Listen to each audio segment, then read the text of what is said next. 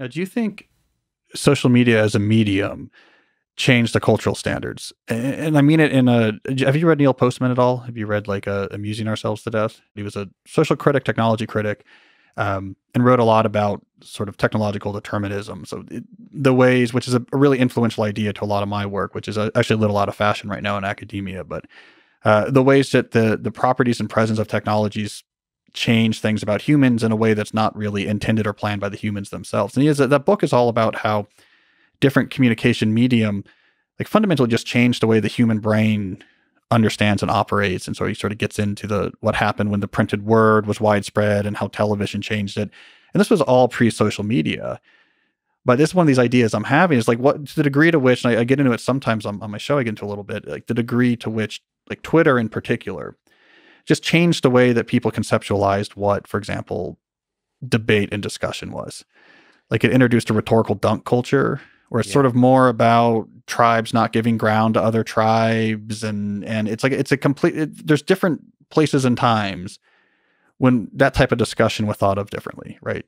Well, yeah, absolutely. But I tend to believe, I don't know what you think, that there's the technological solutions. Like there's literally different features in Twitter that could completely reverse that. There's so much power in the different choices that are made. And it could still be highly engaging and have very different effects, perhaps more negative, or hopefully more positive. Yeah. So I'm trying to pull these two things apart. So there's these two ways social media, let's say, could change the experience of reading a major newspaper today. Mm-hmm. One could be a little bit more economic, right? So the internet made it cheaper to get news. The newspapers had to retreat to a paywall model because it was the only way they were going to survive. But once you're in a paywall model, then what you really want to do is make your tribe, which is within the paywall, very, very happy with you. So you want to work to them. But then there's the sort of the determinist point of view, which is the properties of Twitter, which were arbitrary. Jack and Evan just, whatever, let's just do it this way, influenced the very way that people now understand and think about the world. So the one influenced the other, I think. Yeah. They kind of started adjusting together. I did this thing. I mean, I'm trying to understand this. Part of the I've been playing with the entrepreneurial idea. There's a very particular dream I've had of a startup that is a longer term thing that has to do with artificial intelligence. But more and more, it seems like there's some trajectory through creating social media type of technologies, very different than what people are thinking I'm doing. But it's a kind of challenge to the way the Twitter is done. But it's not obvious what the best mechanisms are to still make an exceptionally engaging platform. Like Clubhouse is very engaging and not have any other negative effects. For example, there's Chrome extensions that allow you to turn off all likes and dislikes and all of that from Twitter. So all you're seeing is just the content. Yeah. On Twitter, that to me that's not a compelling experience at all, because I would argue I still need the likes to know what's a tweet worth reading. Yeah. Because I don't only have a limited amount of time, so I need to know what's valuable. It's like Yelp reviews on tweets or something. Yeah, exactly. But I've turned off on, for example, on my account on YouTube, I wrote a Chrome extension that turns off all likes and dislikes and just views. Yeah. So I don't know how many views the video gets and so on, unless it's on my phone. But did you take off the recommendations? No. On YouTube, some people, the distraction for YouTube is a big one for people. Yeah. No, I'm not worried about the distraction because I'm able to control myself on YouTube. You don't rabbit hole. No, I don't rabbit hole. So you have to know your demons or your addictions or whatever. Yeah. On YouTube, I'm okay. I don't keep clicking. The negative feelings come from seeing the views on stuff you've created. Oh, so you don't want to see your views. Yeah. So like I'm just like speaking to the things that I'm aware of myself that are helpful and things that are not helpful emotionally. Yeah. And I feel like we need to create actually tooling for ourselves. That's not me with JavaScript, but anybody is able to create, sort of control the experience that they have. Yeah. Well, so my big unified theory on social media is I'm very bearish on the big platforms having a long future. You are. I think the moment of 3 or 4 major platforms is not going to last. right? So I don't know. Okay, this is just perspective, right? So you can start shorting these stocks on my. Don't tell. It's not financial advice. Yeah. Don't do Robinhood.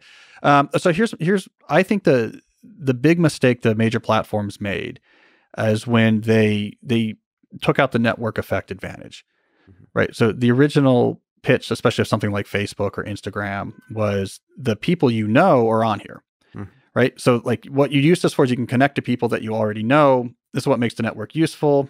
So therefore the value of our network grows quadratically with the number of users, and therefore it's such a head start that there's no way that someone else can catch up.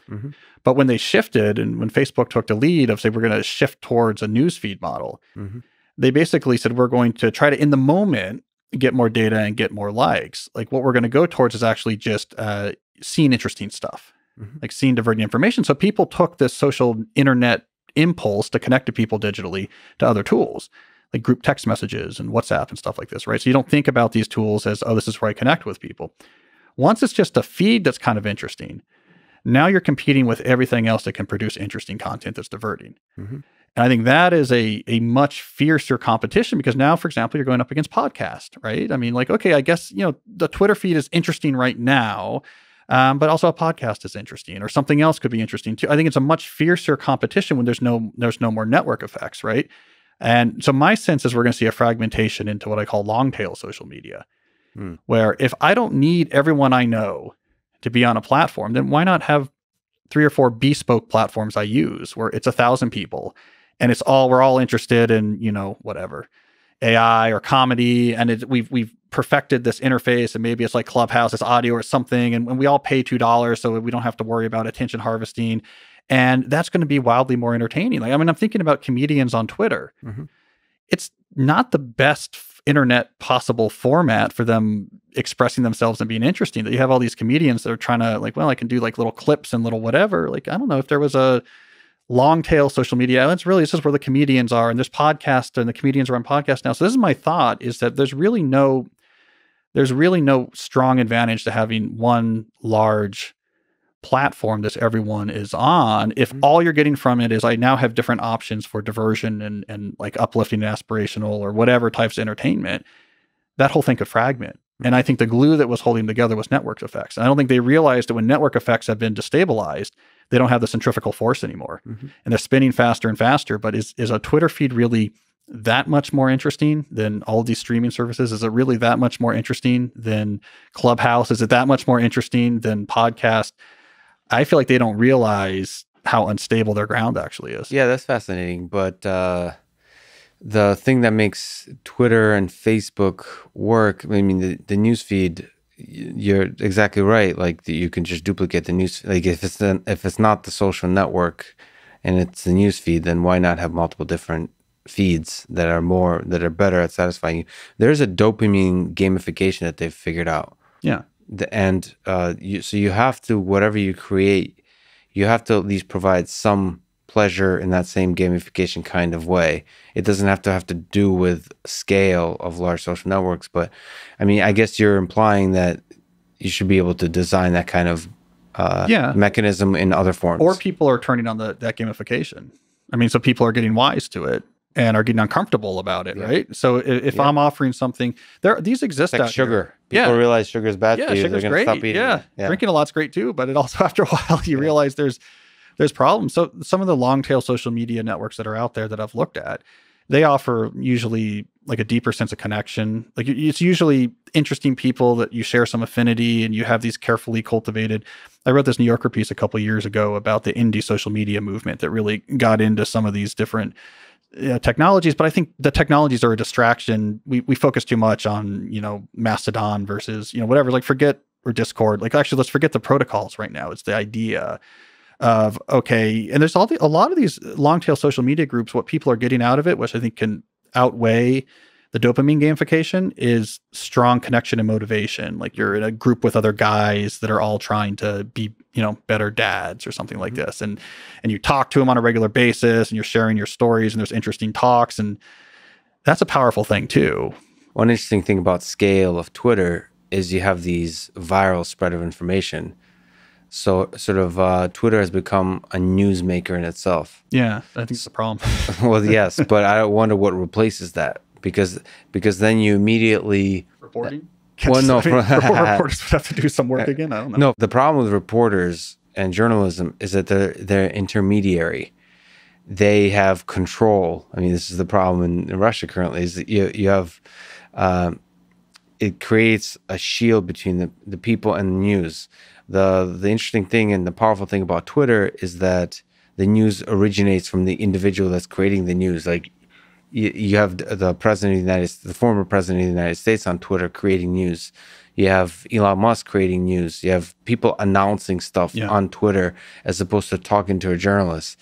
And that feels much more genuine, and it feels very powerful. But actually, coming to realize it doesn't need the social network. You can just put that announcement on a YouTube type thing. This is what I'm thinking. Right. So this is my point about that, because that's right. The democratizing power of the internet is fantastic. I mean, I'm an old school internet nerd, a guy that was, telnetting in the servers and gophering before the World Wide Web was around, right? So I'm a huge internet booster, and that's one of its big power.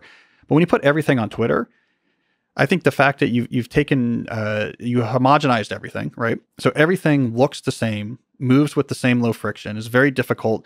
You have no what I call distributed curation, right? The only curation that really happens, there's a little bit with likes and also the algorithm. But if you look back to pre-Web 2.0 or early Web 2.0, when a lot of this was happening, let's say on blogs where people owned their own servers and you had your different blogs, there was this distributed curation that happened where in order for your blog to get on people's radar, and this had nothing to do with any gatekeepers or legacy media, it was over time you got more links and people respected you and you would hear about this blog over here. And there's this whole distributed curation and filtering going on. So if you think like the 2004 presidential election, most of the information people are getting from the internet, was one of the first big internet news driven elections, was from, you had like the Daily Kos and Drudge, but there was like blogs that were out there. And this is back, Ezra Klein was just running a blog out of his, a dorm room at this point, right? And you would, in a distributed fashion, gain credibility because, people have paid it. It's very hard to get people to pay attention to your blog. They're paying attention. I get linked to this kid Ezra or whatever. It seems to be really sharp. And now people are noticing it. And now you have a distributed curation that solves a lot of the problems we see when you have a completely homogenized low friction environment like Friction, where, Twitter, where any random conspiracy theory or whatever that people like can just shoot through and spread. Whereas if you're starting a blog to try to push QAnon or something like that, it's probably going to be a really weird looking blog, and you're gonna have a hard time. Like, it's just never going to show up on people's radar, right? I mean, so everything you've said up until the very last statement, I would agree with. This is a topic I don't know a ton about, I guess. So QAnon. There's I think forget QAnon. We can. But QAnon is QAnon could be that. I also don't know. I should know more. I apologize. I don't know more. I mean, that's a power and the downside. You can have, Hitler could have a blog today, and he would have potentially a very large following if he's charismatic, if he's has, is good with words, is able to express the ideas, whatever. Maybe he's able to channel the frustration, the anger that people have about a certain thing. And so I think that's the power of blogs, but it's also the limitation. But that doesn't, we're not trying to solve that. You can't solve that. The fundamental problem you're saying is not the problem. Your thesis is that there's nothing special about large-scale social networks that guarantees that they will keep existing. And it's important to remember, for a lot of the older generation of internet activists, so the people who were very pro-internet in the early days, they were completely flabbergasted by the rise of these platforms. Say, why would you take the internet and then build your own version of the internet where you own all the servers? And we built this whole the whole thing. We had open protocols. Everyone anywhere in the world can use the same protocols. Your machine can talk to any other machine. It's the most democratic communication system that's ever been built. And then these companies came along and said, we're going to build our own. We'll just own all the servers and put them in buildings that we own. And the internet will just be the first mile to get you into our private internet where we owned the whole thing. It went completely against the entire motivation of the internet. Was like, yes, it's not going to be one person owns all the servers and you pay to access them. It's any one server that they own can talk to anyone else's server because we all agree on a standard set of protocols. And so the old guard of pro internet people, never understood this move towards let's build private versions of the internet. We'll build 3 or 4 private internets, and that's what we'll all use. It was the opposite, basically. Well, it's funny enough, I don't know if you follow, but Jack Dorsey is also is a proponent and is helping to create fully distributed versions of Twitter, essentially a thing that would potentially destroy Twitter. Yeah. But I think there might be financial like business cases to be made there. I'm not sure, but that seems to be another alternative as opposed to creating a bunch of like the long tail, creating like the ultimate long tail of like fully distributed. Yeah, which is what the internet is. But that's sort of when I'm thinking about long tail social media, I'm thinking it's like the tech's not so important. Like there's groups out there, right? I know where the tech they use to actually implement their digital only social group, whatever. They might use Slack, they might use some combination of Zoom, or it doesn't matter. I think in the tech world, we want to build the beautiful protocol that, okay, everyone's going to use as just a federated server protocol in which we've worked out X, Y, and Z, and no one understands it because then the engineers need it all to make, I get it because I'm a nerd like this, like, okay, every standard has to fit with everything else and no one understands what's going on.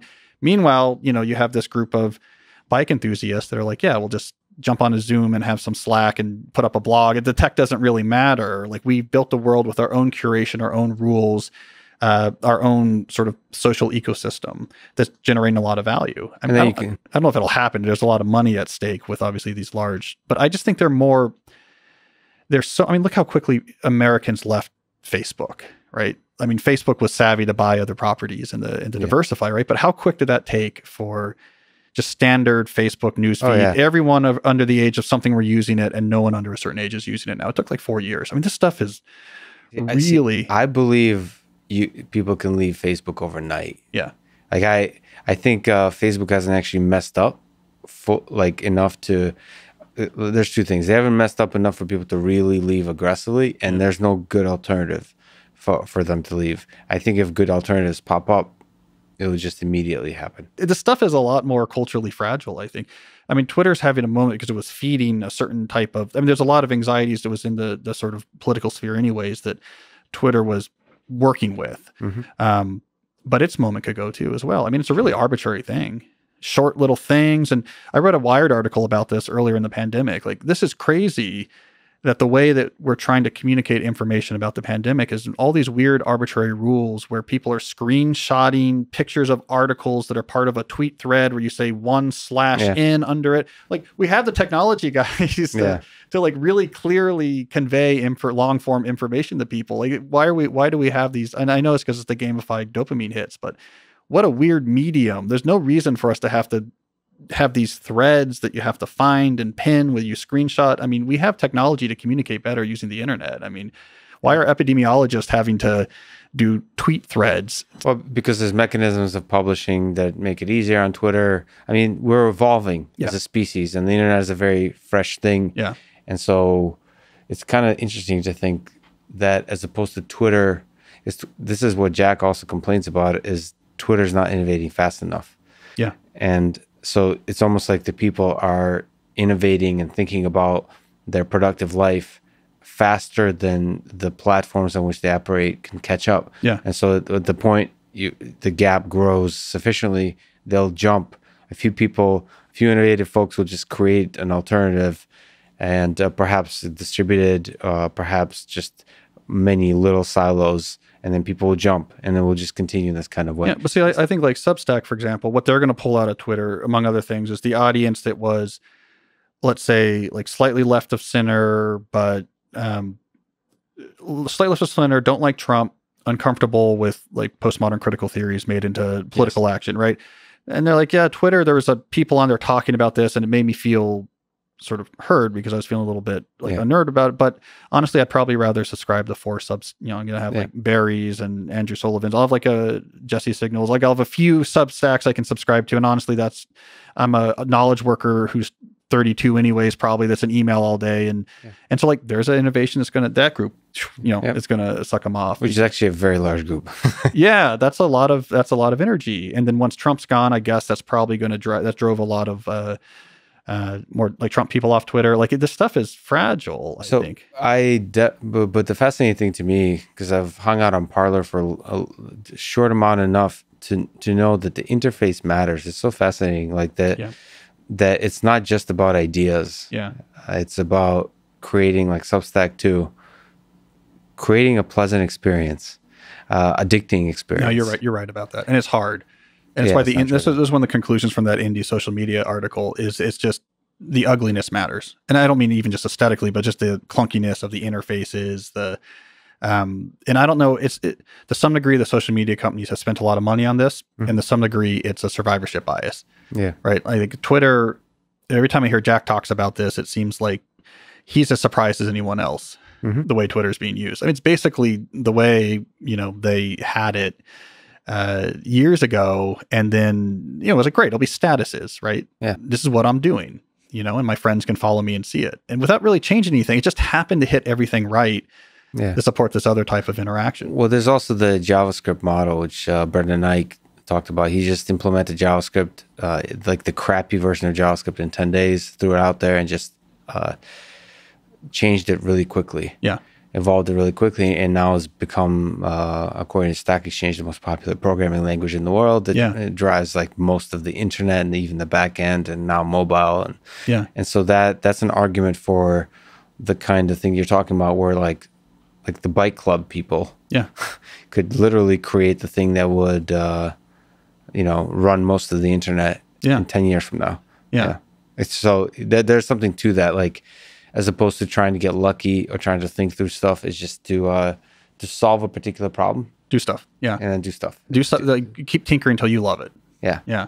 And then, and of course, the sad thing is timing and luck matter, and that you can't really control. That's the problem. Yeah. But you can't go back to 2007.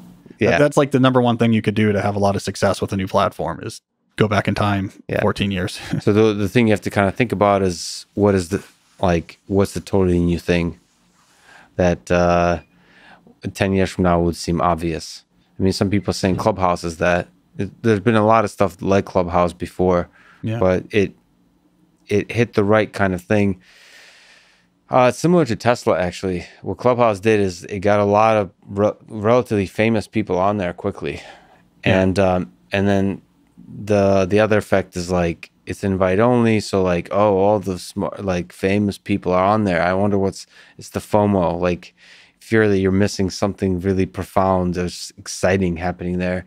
So those social effects, and then once you actually show up, I'm a huge fan of this. It's the JavaScript model. Is like, Clubhouse is so dumb, like so simple in its interface. Like, you literally can't do anything except mute, unmute.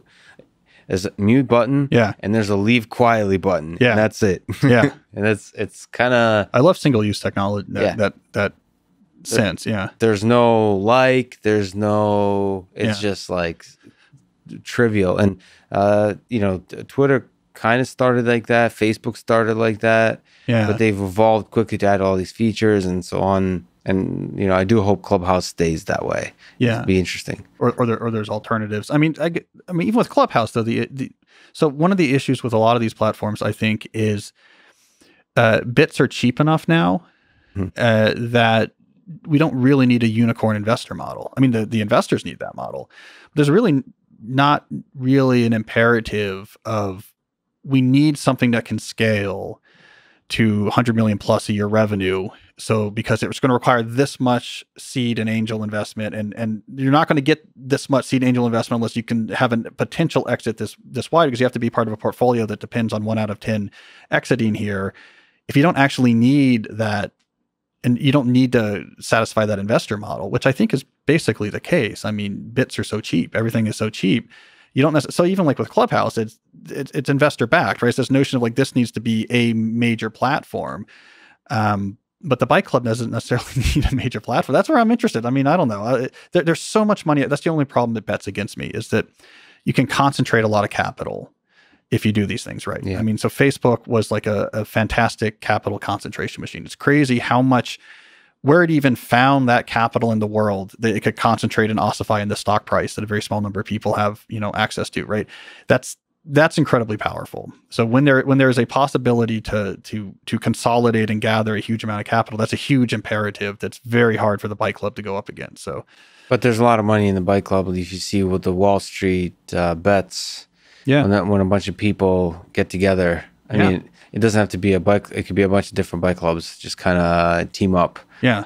To overtake. That's what we're doing now. Yeah. Yeah. Or we're going to repurpose off the shelf stuff. Yes. That's not, we're going to repurpose whatever it was for office productivity or something. And like the club's using Slack just to build out these, Yeah.